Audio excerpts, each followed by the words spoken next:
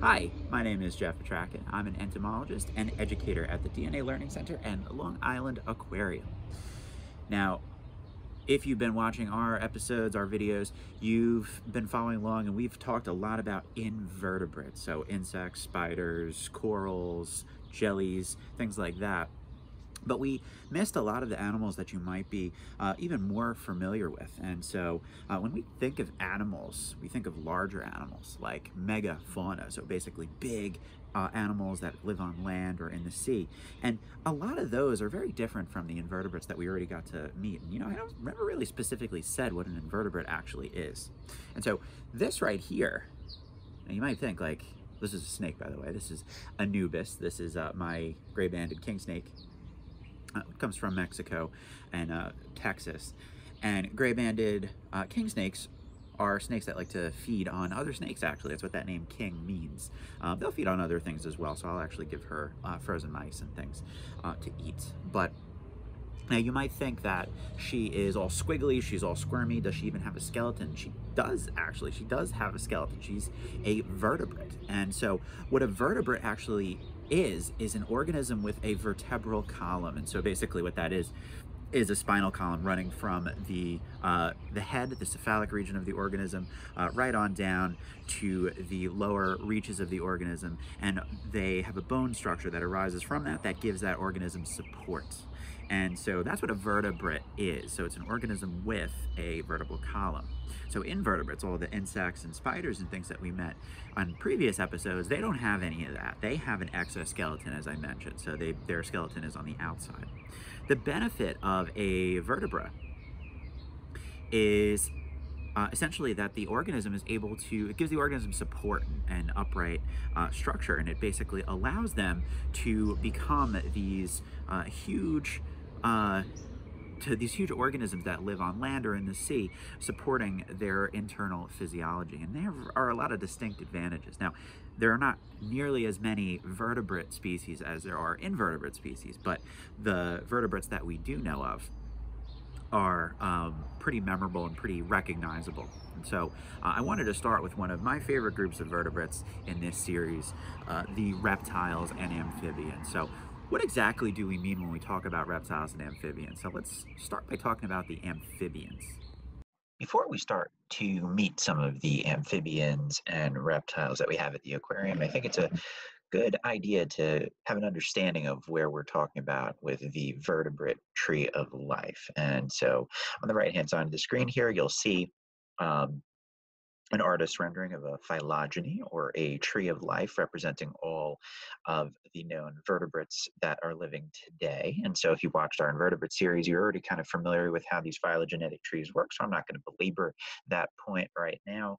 Um, and I wanted to draw attention right over here to the middle of the tree. So these are where the amphibians and reptiles are, right over here.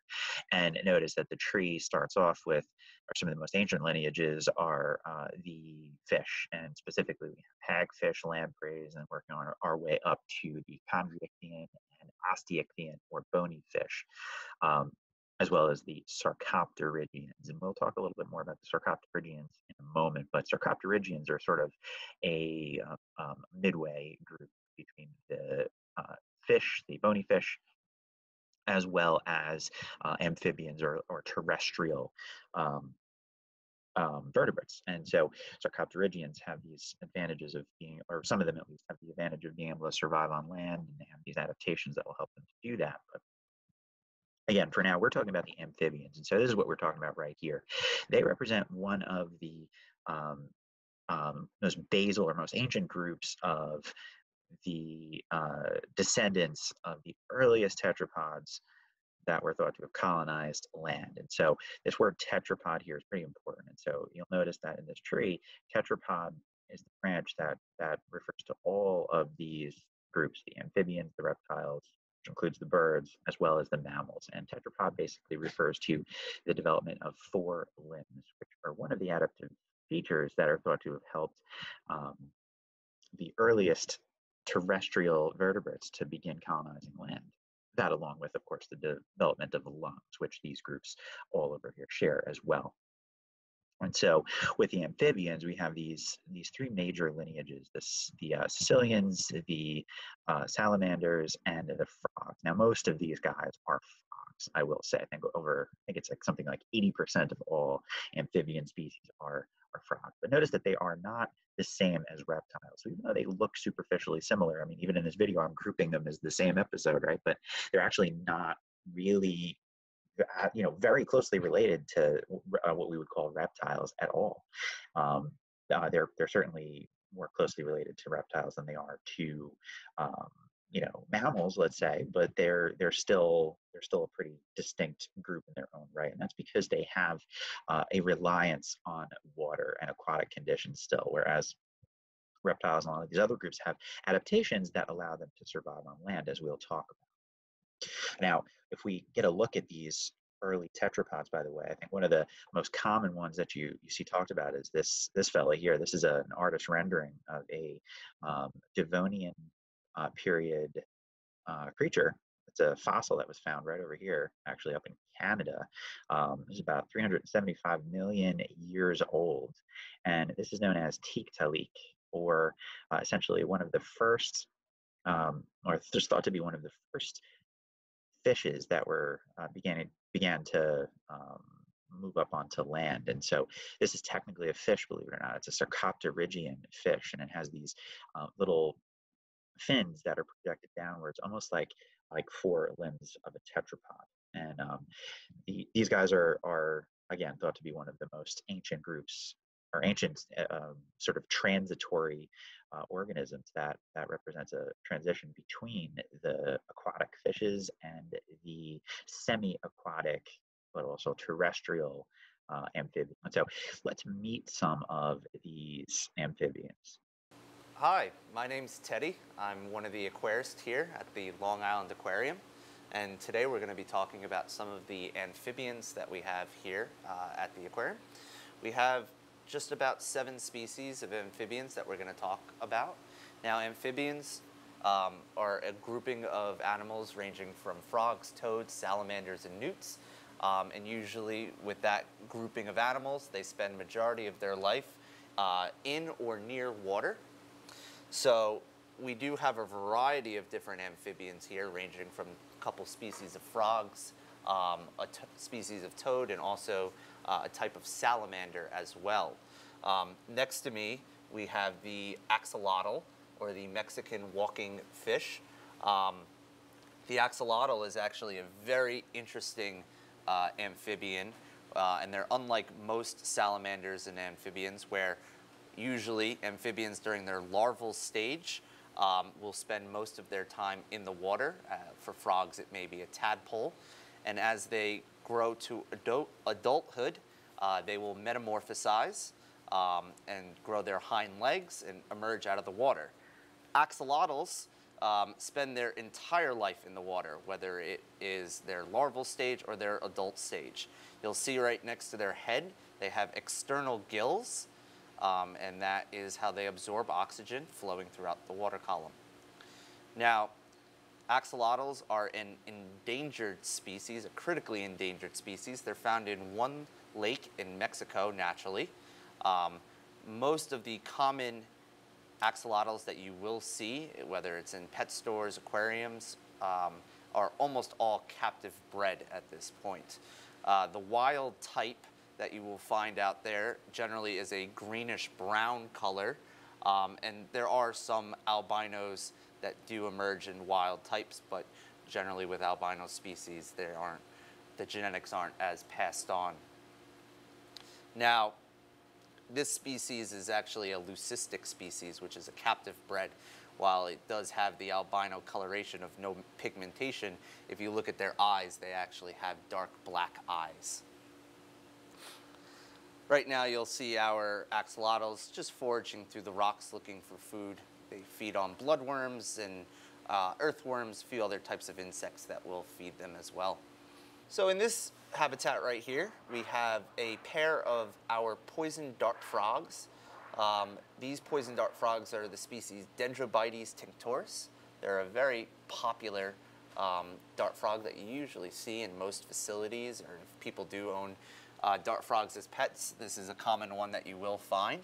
This species of dart frog has a very bright coloration, like most species do, and that coloration helps warn predators and protect them. And predators see those bright colors, and they usually, predators are able to recognize that means that that animal is poisonous.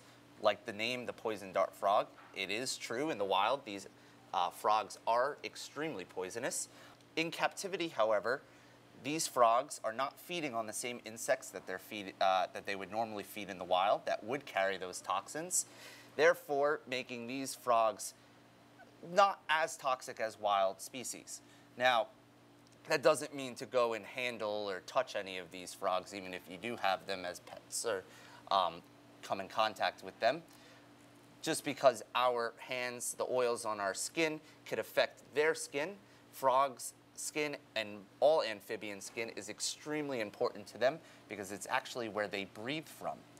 You'll notice that in all of our tanks, you'll see a lot of moisture, water, and water residue left behind, and we have to keep these environments extremely moist and humid so that the frogs are able to breathe.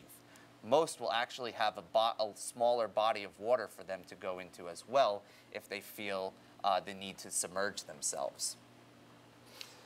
If we move over next to the dart frogs, you'll actually see a species of toad that we have, or the Argentinian horned toad, or the Pac-Man frog, as we like to call them as well. It's one of my favorite species of frog. If you see what he's doing right now, that's what he does almost every day. Kind of finds a nice little spot to hang out and waits for food to come to him. They are ambush predators, so they will stay extremely still, and as prey comes close to them, whether it's a small rodent or insect, they will then launch out, grabbing that animal and bringing it back towards their area and then feeding on it in the spot that they're sitting in. Now, I did say that these guys are toads. Generally, there are a few distinct differences between frogs and toads.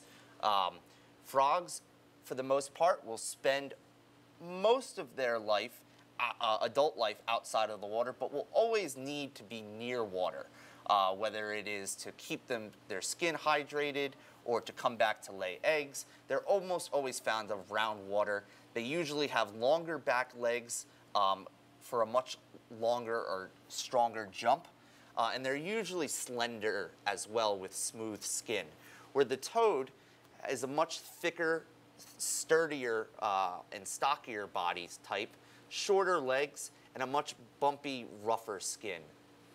Most toads are able to forage a little further away from the water, and you could actually usually find toads in your home gardens. Even if there is no water close to you, those toads are able to journey out. See if you're able to spot the next frog in this habitat. He's one of my favorites in this whole facility. He is called the Vietnamese mossy frog. Now, mossy frogs, of course, get their name from the description of what they look like, those characteristics of looking just like moss. Usually, they will spend their time dwelling in water or very close to the water around patches of moss and waiting for prey to come to them. Similar to the Pac-Man frog, they are ambush predators. So while they are waiting in the water, they'll wait for insects, smaller fish to swim by or move by them. They will launch out, grabbing those insects and then moving back towards the area where they were hiding last. Mossy frogs, like a lot of tree frogs, are actually nocturnal species. So what you see him doing right now is hiding because it is daytime. It's usually for a frog like this, he will spend most of the day sleeping. And then once the sun goes down and most of the insects are out and abundant, that is when this frog decides to go hunting. So in this habitat, we have a group of Santa Isabella dart frogs, which are native to Ecuador. These dart frogs have a very nice call to them, where you'll hear the males calling for the females over all hours, usually looking to mate. Now, this grouping is a grouping of pairs, so we do have some eggs in this habitat as well. Generally, dart frogs will lay their eggs near or close to water. So if you look up towards the bromeliad, on one of the leaves, you'll see a cluster of eggs. Generally, bromeliads are filled with water towards the center, where dart frogs and other smaller species of frogs will, as the tadpoles hatch, the tadpoles will actually live within those bromeliad water basins.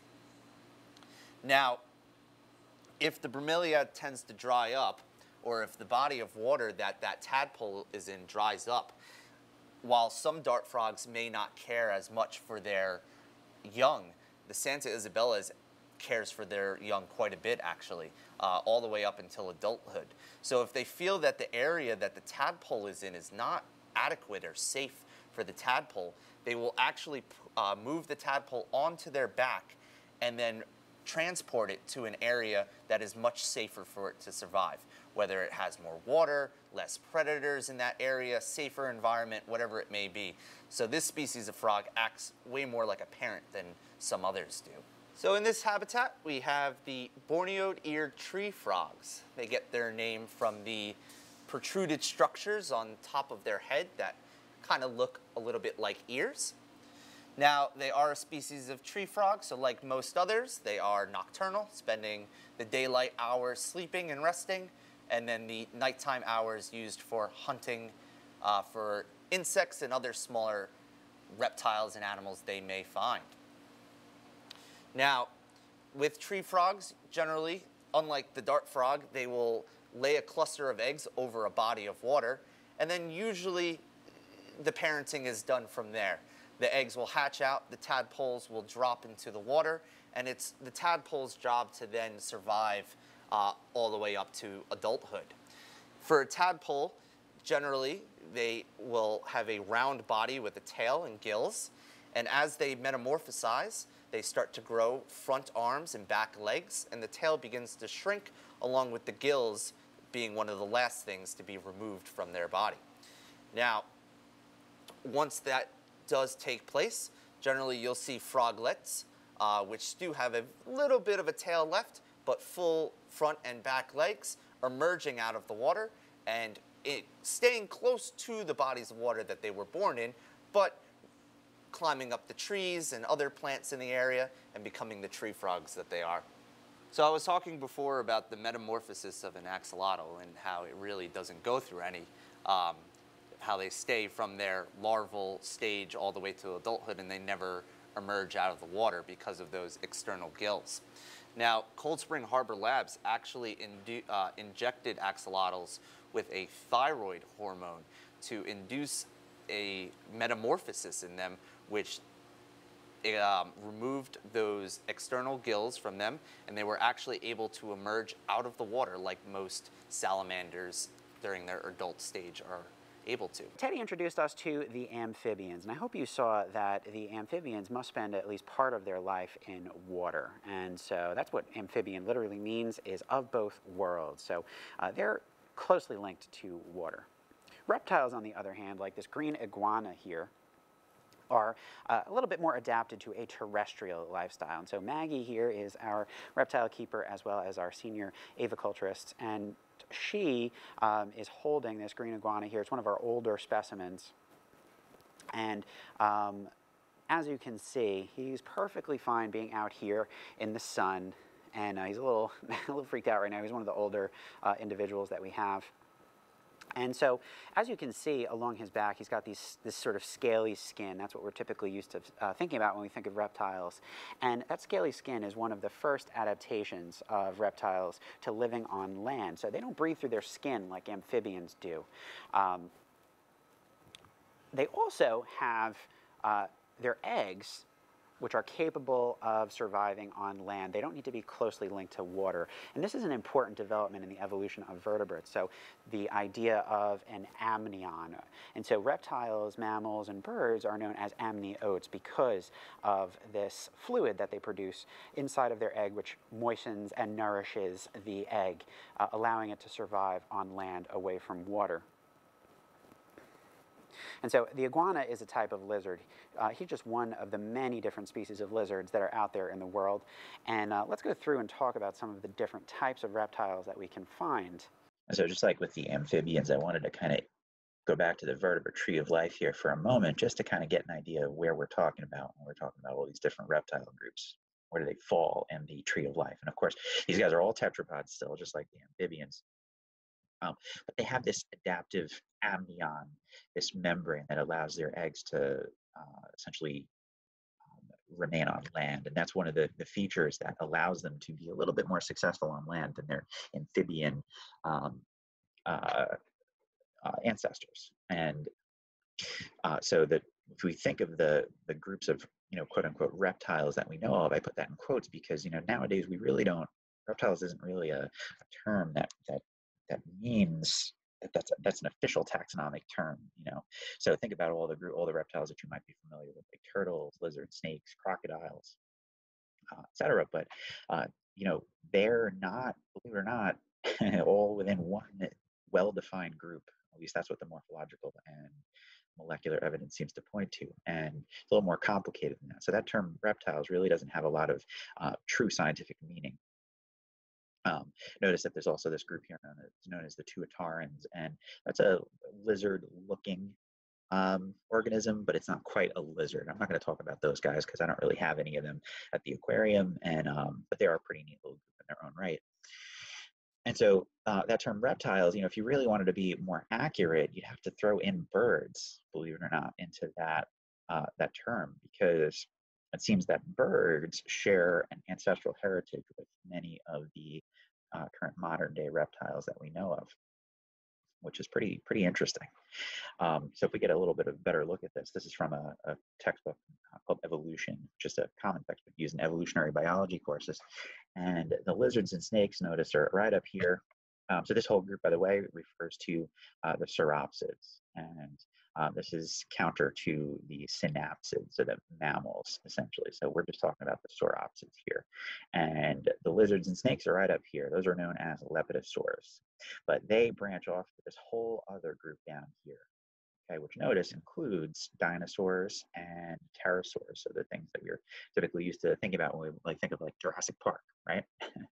So these are all known as archosaurs. And I'm not going to get into the specific nitty-gritty differences and details between these lineages, but just know this is how that they're grouped today. So notice that crocodilians are in here in the archosaur group. They form one of the most ancient lineages of the archosaur group. We have pterosaur, there's, like the typical pterodactyl, and there's quite a few different types of those. And then we have our typical dinosaurs, the ornithischian and the saurischian dinosaurs, from which birds have diverged. So if you get a kind of look at this holistically, notice that birds are almost like a lineage that separated off from the common ancestor of crocodiles, and then ultimately from this whole birds diverge from the common ancestor of both the lizards and snakes, as well as other reptiles. So that's why I say, like, the word reptile, I think you typically want to be referring to all of these guys if you really wanted to use that word accurately. And that being said, let's get a look at some of the common living groups of reptiles today and learn a little bit about their different adaptations. Hi, my name is Colette. I'm here at the Long Island Aquarium to talk about some of our really cute little reptiles that we have. This is one of my favorites. This is a sandfish. So if you guys can look in, he's hiding right now. But the reason they're called a sandfish is because their ability to look like they're swimming through the sand. Hi, cutie. So they will do this, they will dig deeper in the sand to thermoregulate. So when it's a really hot day, they might dig deeper under the sand to cool off faster. And opposite, when they're getting a little cool, they'll come up to the surface to get some sun. This is an animal that is found in northern Africa over to Saudi Arabia. You can see they just swim through super fast. Reptiles need to thermoregulate because they do not keep warm the same way we do. They do not have that warm blood flowing through them, so they need to come up to the surface to get that sun to get warm. He is awfully cute swimming through that sand. This is just out so that you guys can take a better look at him, but they have lots of nice deep sand to play and dig through in their habitat. They are insectivores. So what does that mean? They like to eat bugs. They love to eat lots of little bugs, and the sand that they live in will help them feel the animal that they are trying to eat. They'll dig into the sand, and then they will feel the insect walking across the sand, and they can come out and attack them because they are predators and they will eat all those insects that they can find. He's also very cute. So this is our sandfish.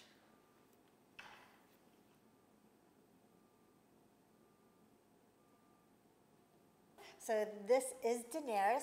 She is another lizard, just like our sandfish, but she's a little different, and she's from a different area. So bearded dragons, like this girl, are from Australia, and she likes the nice sandy desert-like habitat, just like our sandfish do, but they live in different areas, right? Now, bearded dragons, they're called bearded dragons because of the beard that they sometimes get. Now, this happens to be a female, so she doesn't get that really black, dark beard that the males usually get, but when the males are challenging each other or just aggravated, they'll turn actually black right here on their chin, and they will literally change their color. They also can talk to each other. They communicate through head bobs and this dark... What? Hi. This dark patch that comes underneath them, which looks like a dark beard. Now, bearded dragons, like sandfish, do like insects also, but they are omnivores. So they will eat insects and they eat greens, vegetables, and fruits. This happens to be our female bearded dragon. She has a tongue that's sticking out so she can try to taste things. She has these cute little ears here so she can hear things. She has a lot of the senses that you do at home. She can see pretty well, right? You're looking at me? She's quite fast on sand. She'll chase after those insects that she likes to eat. Is that what you like to taste? They do have teeth. She's not going to bite me because she's super sweet, but those teeth will actually help rip those insects apart, right? They usually come in this nice tan color, but they have actually been bred and make excellent pets, and you can find them in yellows, oranges, even dark reds. So Colette talked about several of the lizard species that we have here at the aquarium, but my personal favorite group of lizards are the chameleons, like this little girl right here. This is a carpet chameleon from Madagascar. And she's one of the smaller chameleon species out there. She's actually recently just laid eggs, believe it or not.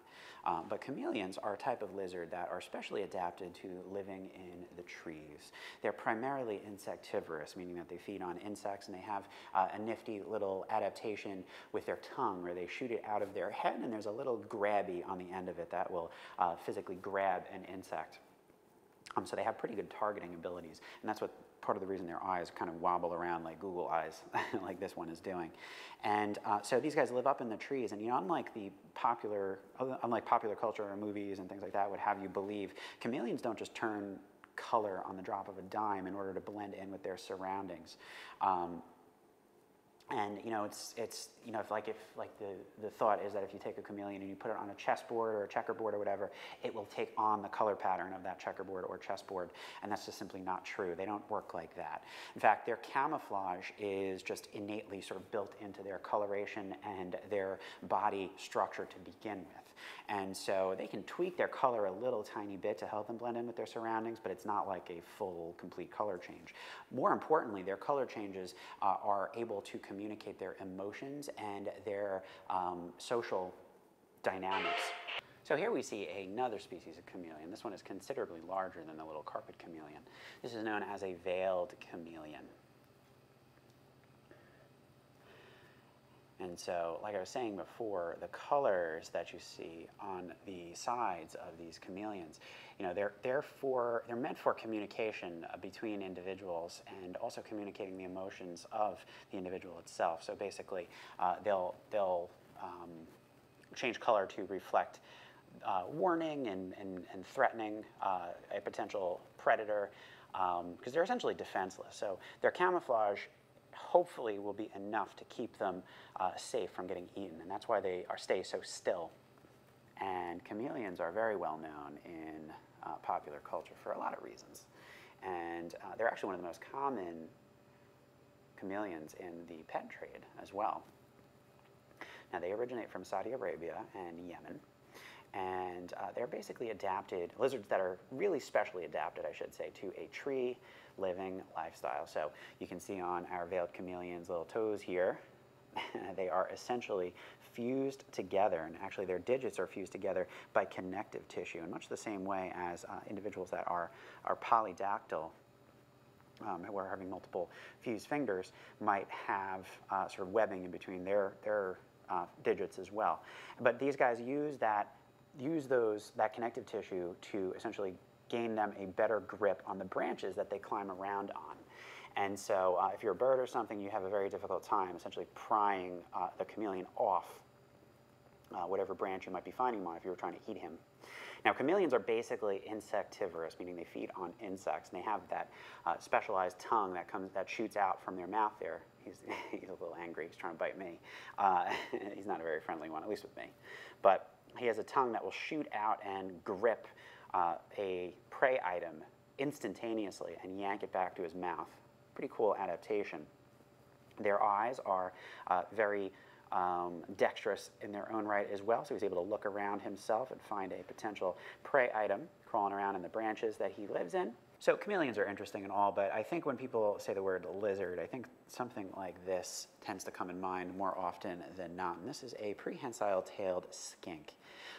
Lizards are actually one of the most diverse groups of reptiles, with close to over 6,000 species, I believe, of the 10,000 species of reptiles that are out there are types of lizards. And skinks come from the prehensile-tailed skink here is one of the largest species of skinks, and they come from the Solomon Islands in Southeast Asia. These guys don't actually lay eggs, interestingly, so they're viviparous, meaning that they give birth to live young. And they're called prehensile-tailed skinks because of that tail. You can see it gripping Maggie's arm here as they're moving around here. So another of my favorite groups of lizards are the monitor lizards. And this guy right here is known as a mangrove monitor. So they come from Southeast Asia.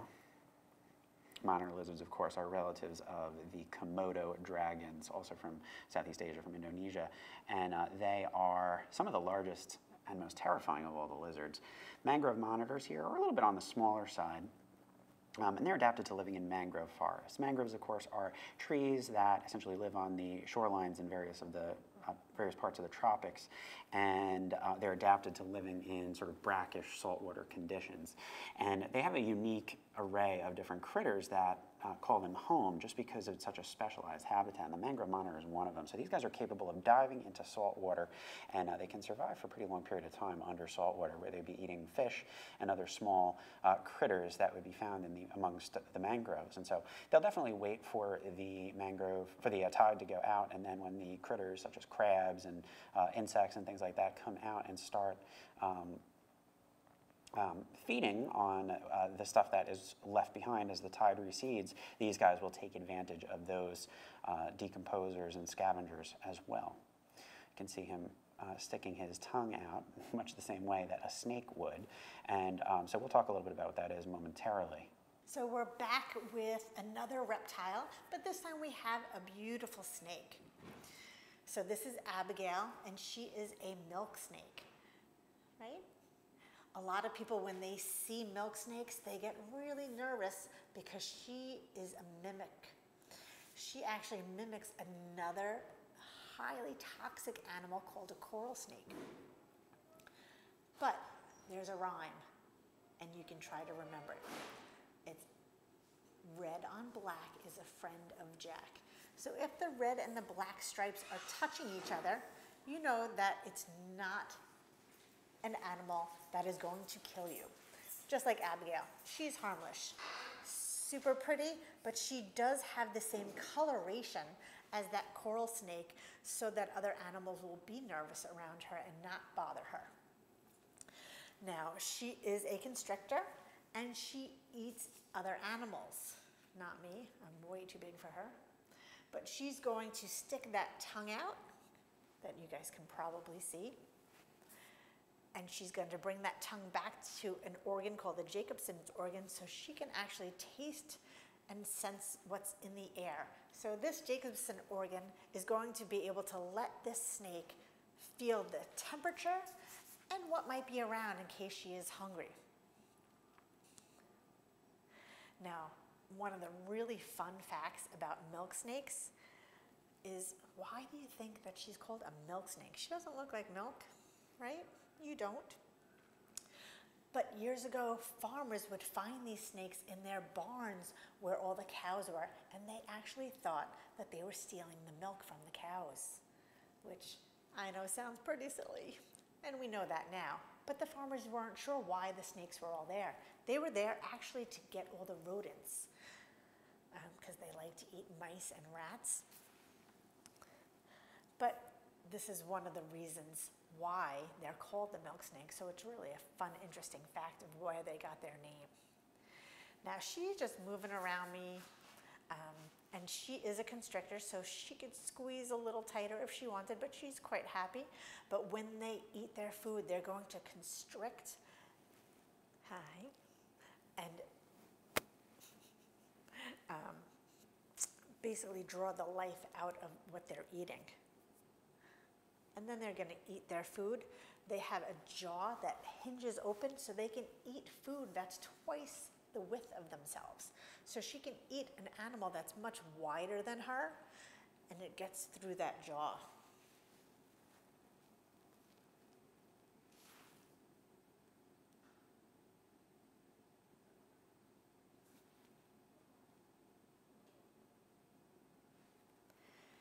Now, snakes, a lot of people think they're slimy. She's actually very dry, very, very smooth. She has a beautiful scales that are really fun and nice to touch. I cannot stop touching her just because she is not slimy at all. She is very sweet and very soft to the touch, very smooth.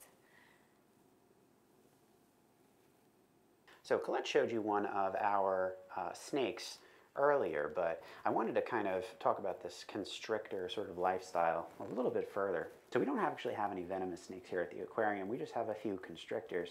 And this is, for example, a Burmese python. Specifically, it's an albino variety. And she's sitting here next to Maggie. She is our reptile keeper here at the aquarium, as well as our penguin and bird director. And so she is, just to give you an idea of the size differential here, so this is a pretty big animal.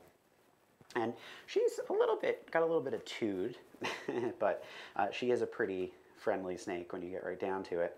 And so this gigantic animal here, what she's going to do as a constrictor is, instead of biting and injecting venom to incapacitate her prey, she would wrap her massive body around her prey item. And so she can take out animals the size of, honestly, even a small alligator, I would imagine. And she is going to squeeze and squeeze and squeeze. And they have pressure receptors running along their body that are able to detect when a prey item is essentially exhaling. And so she's going to tighten her grip each time her prey exhales a little bit further, and essentially will strangle them. And you can hear her hissing right now, actually. Strangle them to the point where they are no longer alive, and then she'll go ahead and ingest them. Now, if you look on her face here, you can see she's got some little dots coming on the front of her nose there. Those are thermosensory organs, and basically they're going to be used to detect infrared radiation. So she actually has pretty poor eyesight. She can't see very well at all. And so she relies on thermosensation in order to detect her prey. And so basically that means that she can see the body heat of other organisms.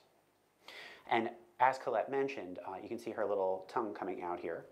And so her tongue comes out and captures volatile particles floating around in the air, and so like scent, let's say, from another organism, so possibly one of her prey.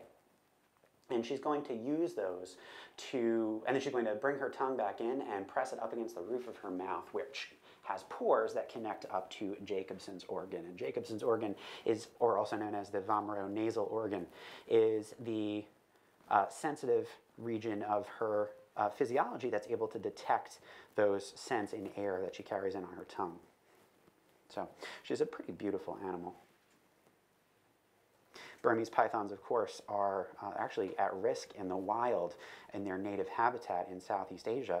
However, in the United States, they've escaped or even been let out by pet owners who, essentially don't want to take care of these snakes anymore, and they let them go. And in the tropical parts of the United States, they've become invasive species. So, for instance, in Florida, you may have heard of stories of these snakes essentially taking out gators and things like that, because they're able to live in the wild and grow to these immense sizes.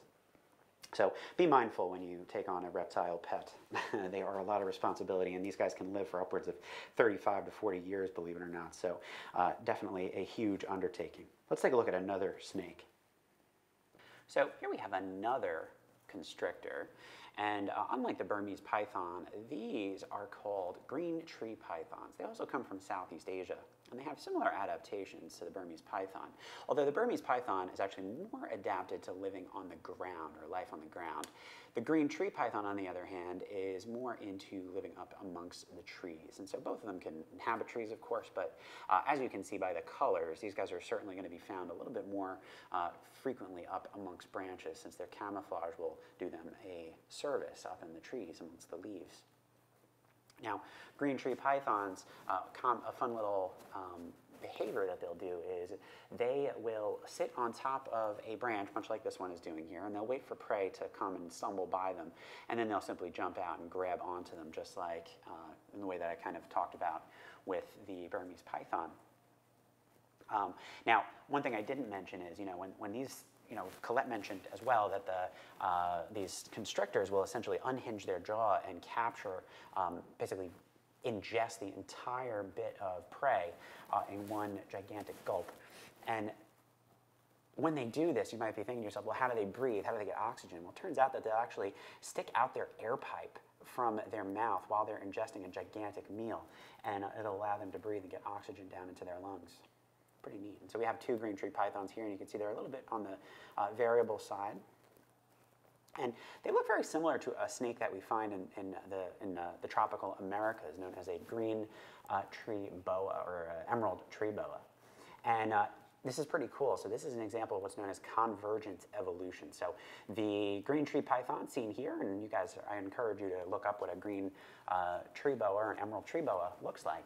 But they're completely unrelated snakes, or they're certainly completely different species of snakes, but they look very similar, and that's just because they have both adapted to this lifestyle and happen to share similar evolutionary characteristics as a result, similar adaptations, that is. And so this is what we call convergent evolution. But let's take a look at another type of reptile, so one that we're a little bit more perhaps familiar with, turtles. So we have some really cute tortoises here with us. This is Maple. She is an African tortoise that's called a pancake tortoise. Pancake tortoises are the fastest tortoise in the world. They are very slim. This is full size. She's not going to get any bigger, and they're pretty fast for a turtle anyway. Now, Maple's baby is over here too. This is Syrup. So you can see the size difference between Maple and Syrup. And if you look at Syrup's shell is rounded. When pancake tortoise babies are hatched, they have a rounded shell, and as they mature and old, their shell will flatten out so it looks like a flat pancake. And then this little guy will look just like his mom. Now, these are reptiles and they lay eggs, and this is actually one of Maple's eggs. It takes about 9 months for a baby to hatch. And we do have 2 baby pancake tortoises here at the aquarium. You can see just how fast she is. And now she's done.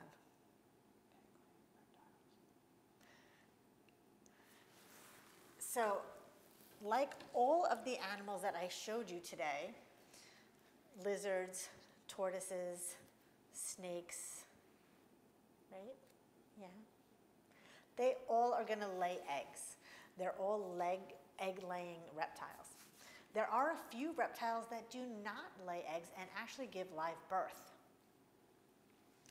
like boa constrictors. They will give live birth, but most reptile species will lay eggs, and the eggs are quite large. They are determined, the sex of the animal is determined by the temperature. So depending on how cool or how hot it is, will tell us if we're gonna have a boy or girl tortoise. Like other reptiles have the same, like alligators. So you met Teddy and he showed you guys some awesome frogs and some frog eggs. Frogs being amphibians, meaning 2 lives, they have to have water.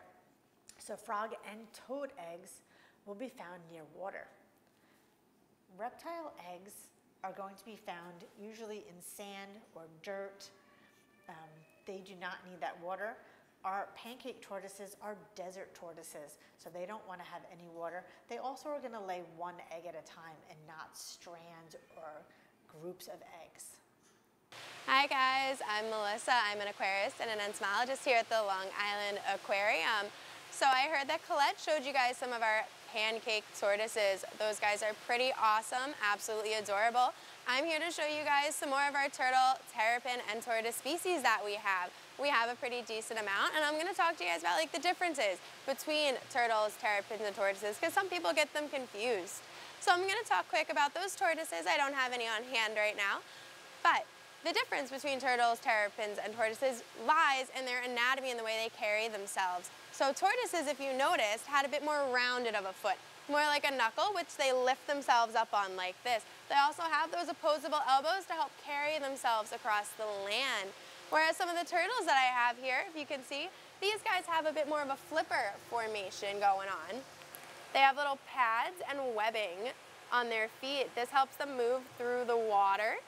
Whereas some of our more land-based turtles as well have a bit more of that rounded nub to help push themselves up and carry themselves. All right, so let's talk about some turtle anatomy, because that's also really big in understanding the differences of turtles, terrapins, and tortoises. By the way, all of those guys fall under the category of turtle, but their body shape does give them a little bit of distinguishment. So I'm going to show you guys some of these anatomical parts, help you understand a little bit. Let me find a turtle that's not too fidgety. You're going to be good for me? All right, so just so you guys know, this is a red-eared slider. They are actually invasive on Long Island and many other areas. They can live in warm or cold climates. So you'll find them up and down the entire East Coast, from Florida up through New York. So if we look at their shell here, this top part is known as their carapace. The carapace extends across this whole way, and then it fuses down into their bottom shell. I'm going to carefully flip turtle over. You normally don't want to do that. It can cause some spinal injury if you don't do it properly. So I'm going to support them as they do this and do it slowly. All right, and now this lower shell here is known as their plastron. You can see where it fuses with their carapace. If you look in here, their skin actually fuses in with their shell as well. So a common myth is that a turtle can leave their shell and run away. That is false. Turtles cannot do that. Their spinal vertebrae are actually fused to the inside of their shell, and their skin is connected all along here. So I was talking about some of those differences, and we're going to use these shell parts we just learned about. So tortoises are strictly land-based. They may occasionally get a little dip in water to clean themselves off or drink it, but that is pretty rare for most tortoise species. Because of that, tortoises have a very thick plastron down here to help support them and protect them from rubbing on any of the gravel, dirt, or substrate that they're walking over. Now see, my turtles here, they're much thinner in the plastron area. That's because these guys live in the water column. They spend a lot of their time swimming and floating and will only leave the water either to sunbathe or lay eggs. And yes, turtles do sunbathe just like we do over the summer, but these guys use it to help warm up and heat their body. They're known as ectotherms. If you look right over there, one of my friends is actually laying out now, catching some rays. Now, you guys have heard me use this term terrapin, and you're like, what? She hasn't talked about those yet. What's the difference? I don't get it. A terrapin is a mix of both a turtle and a tortoise. Tortoise spends all their time on land. Turtles spend all their time in the water. Terrapins is about a 50-50 split. The male terrapins will spend most of their time in water, whereas the females will typically come out of water a little more often to lay their eggs. Just like a lot of their other reptilian relatives, turtles build nests for their eggs, and they'll lay them and bury them in there. But turtles are not very good mothers, unfortunately. Once they make their nest, lay their eggs, they leave, and they will never help their young and will most likely never even see their young. All right, so now I'm going to talk about the differences between male and female turtle. This right here is actually a female turtle, my red-eared slider, like I said. I can tell she's a female. Oh, can I borrow your hand, please? Okay, maybe I'll borrow this foot. There we go. I promise this does not hurt her. She's just a little grumpy. You can see her nails are pretty short right there. That helps show she's a female. Her tail right here is pretty short as well. And if I slowly flip her over again, there's a lot of spacing in here for her to fill out with her eggs and have enough comfortable room to still protect herself. Now I'm going to pull out a male red-eared slider for you guys to see. Hey, buddy. All right, pretty big difference. Both of these guys are full-grown and mature adults. I'm going to put her back now that we looked at the two side by side. So this is a male. Males are typically much smaller in the turtle, terrapin, and tortoise area, and that's because they don't need to lay or carry any eggs. Males will also have very long nails, and this goes for all freshwater and saltwater turtles. Terrapins, not so much with the nails because their mating is a little bit different. Let's see if I can get his hand out to show you guys. Oh, I can't, but you can see them right here. He's being a little grumpy. Males will also have a very long tail. His is tucked up all the way in here. The males use their nails and tail to help latch on to the female during this mating process. So some turtles will mate for just a few hours, but others can mate for over a day. It is commonly seen that male sea turtles will mate for over 24 hours with the same female. So now I'm going to show you guys some of the different species that I have here as well. So I showed you a bunch of my red-eared sliders already. You can see I have a lot of these guys. Like I told you guys before, they are invasive, and that's because a lot of people get them as pets. These guys can live for over 25 years. So a lot of people don't understand that it's a commitment getting one of these turtles, and they've donated them here, or some people will just let them go, which is why they've become such a problem in our local river sources. But I do have some other pretty cool guys. I'm going to start by pointing out this one right here. This is a very close relative to the red-eared slider. He is known as a yellow-bellied slider. They do have very similar coloration, lifestyles, eating habits. The difference is a red-eared slider has these red bands along the side of their head, if you can see them there. This guy has some yellow bands in that area along the side of his head. That is actually a female. I shouldn't be saying he. It's a she. Some of the other pretty cool turtles I have an East African black mud turtle. If you can see him, he's hiding right in over there. He is full grown. It is a boy this time. So if I could pull him out, you would see that his shell, his plastron, lower shell, is very large, thick, and sturdy. That's because he normally lives in shallower waters where he won't be swimming as much as my red-eared sliders are. He'll actually spend more time kind of crawling along the bottom, moving himself through the substrate. Just like a lot of their other reptile relatives, turtles will molt as well. Now their shells are made of these little scale-like structures called scutes. They're keratin-based, and they will flake off every time the turtle needs to expand its shell. So yes, their shell does grow with the rest of their body because they are attached to it. So if you ever see a turtle flaking and chipping off, that's totally fine, it's healthy. That is how they shed their skin. as they shed their scutes, their patterns can actually change. So through their years, your turtle can look very different. Whether it's living in a darker habitat with less light, a brighter habitat with more light, their colors will vary. All right, so this right here is an Australian snake-neck turtle. You can see a little bit of convergent evolution. His long neck, similar to that of a snake, is a good predatory advantage that he has. He can reach out and snatch his food from the water. If you watch him now, he's following me, his curiosity, his hunting. Look at him pace back and forth, always keeping his eye on it, extending his neck when he wants to reach it. Pretty cool, right? So just like my red-eared sliders, he spends a lot of his time swimming in the water column. So you can see his shell is pretty thin. There's not a lot to it, making him nice and lightweight and giving him that nice flexibility to move how he wants. And as you see here, this is a terrapin. He's kind of crawling along the bottom, not really levitating himself in the water column. So those guys are known as painted river terrapins. I have another one right here. I have two males. I have to keep them separated because they're a little bit aggressive. But if you guys think they're big, you should see the female painted terrapins. They are huge. So terrapins have a bit of a thicker shell. See if I can snag him out here. Nope. All right, well, he got away. But those terrapins are in danger. They have a lot of trouble mating, and because of habitat destruction, the females have nowhere to lay their eggs, unfortunately. So they are critically endangered with depleting numbers.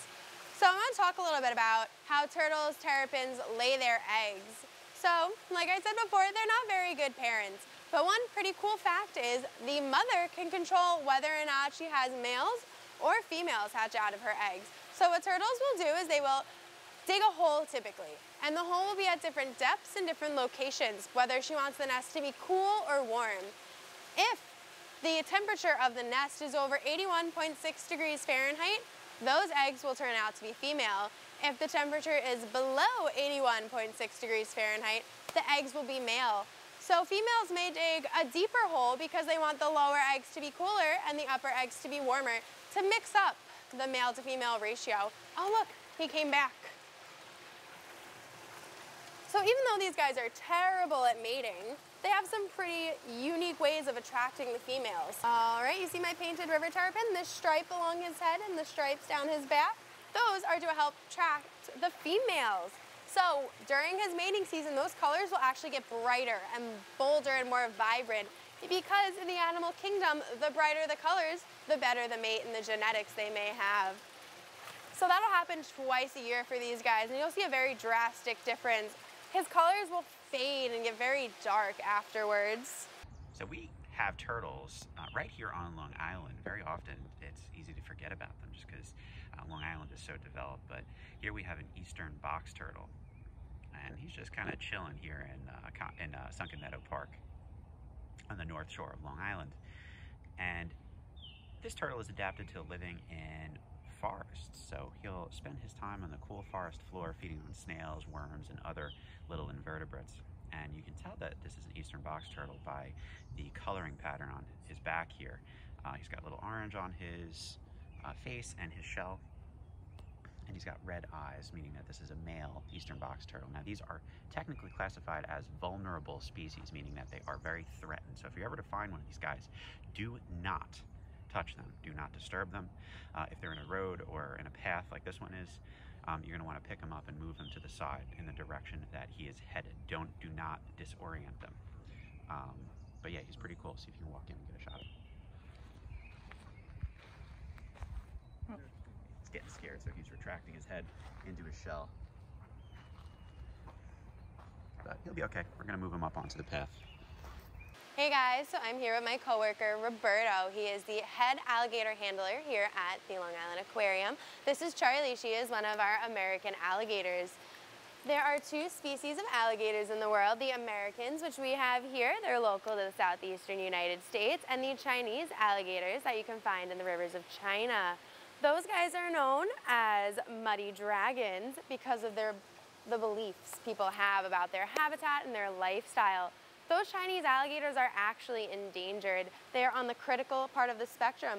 These guys here were endangered at one point, and thankfully they're not endangered anymore. They've made a very nice recovery from that.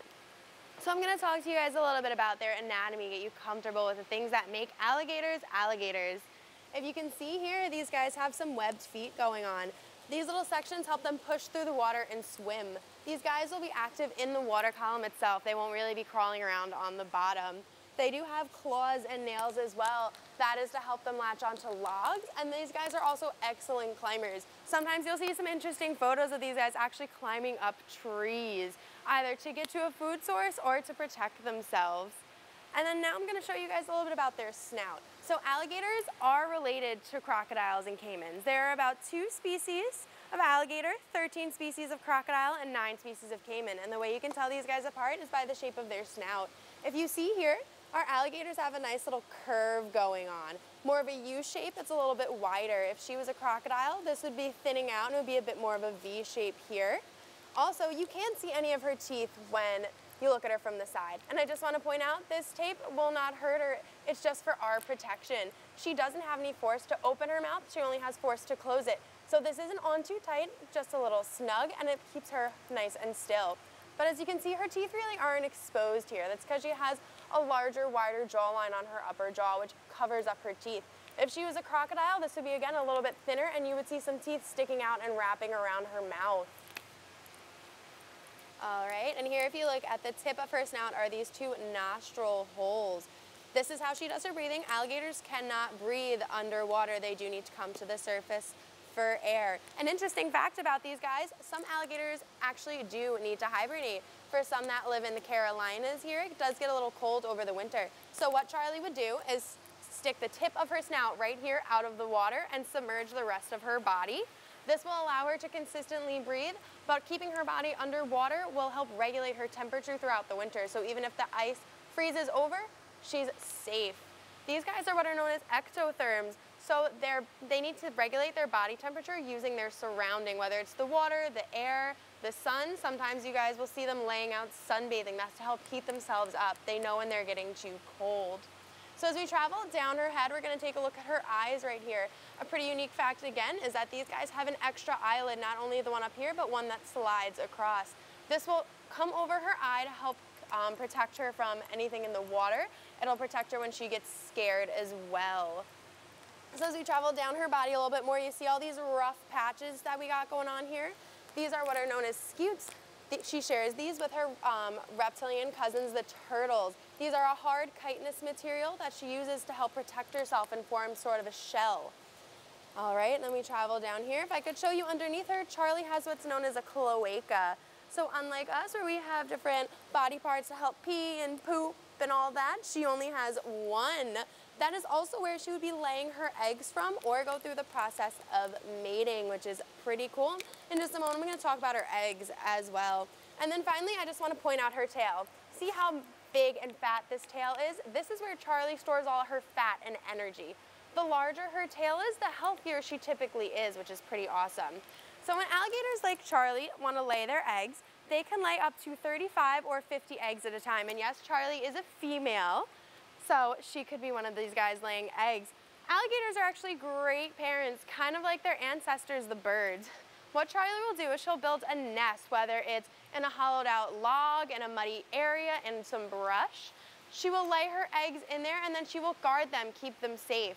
Once these babies hatch, she will take care of these guys for up to a year. She will mother them, bring them food, protect them from any other predators, but after that year, it's all over for those little guys. If they do not get away from their mother, Charlie will end up eating them because she doesn't recognize them anymore. She knows their noises up until about that year mark. So once the baby's voice and vocal cords start changing, Charlie can't recognize their sound anymore. So if you look at Charlie here, she's only about 6 to 6.5 feet right now, and she's probably maxed out on her size. But other full-grown American alligators can reach up to 15 feet. And that's even pretty rare right there. Most will average around the 12-foot mark. So if you hear any of those crazy stories that someone caught a 20-foot alligator in their backyard in Louisiana, I promise you that is not true. Nothing to worry about there. On top of that, Charlie can live between 30 and 50 years, depending on her lifestyle and environment, which is pretty awesome. So before I talked about how she's a good mother, she takes care of her eggs, she builds her nests, and she'll protect her young as they grow for a year. That's very similar to her relatives, the birds. So these guys actually had divergent evolution, but started from the same lineage. That split happened around the Triassic era. You can see a lot of the similarities where it comes in the claws and the nails or talons like some birds have, in the type of skin material, as well as their skull structure. So a lot of you guys might not know this, but birds and alligators have another hole in their skull. That hole allows for more space and movement and actually makes them a lot lighter, which gives birds the ability to fly and Charlie the ability to swim well. This is Cashmere. She is my leopard gecko. I've had her for years now. And I am playing for her some calls of baby gators. So that little laser blast sound effect that you're hearing in the background is actually the call of a baby alligator, believe it or not. And, you know, Melissa drew some parallels between gators and current day birds. And I think their calls and the sound effects that they make are one of the ways that I know I look at gators and I say, oh wow, I can see it. I can see how birds are related to these crocodilians as well as distantly dinosaurs. So when you think about these gator calls, think about the typical calls that you hear of birds communicating with one another out there in the forests of your very own backyard even, and they can hear them right now. And it's so easy to see how these guys are related. So join me next time on the next episode of our vertebrate biology series, where we will talk about the birds. See you there. Don't forget to follow us on Instagram and Twitter, and check out DNALC Live for more cool content. Have a wonderful week.